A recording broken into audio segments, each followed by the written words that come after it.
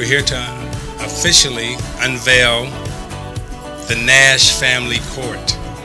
And if you look at all the colors around the court, they are strategic because these are all the places where Steve played at, the uniforms that he wore. Stephen, he didn't take up basketball till he was 13 actually. So you haven't got to choose all the sports, you kids, and you can choose any sport as long as you're trying and you're out there playing. I think it's really important.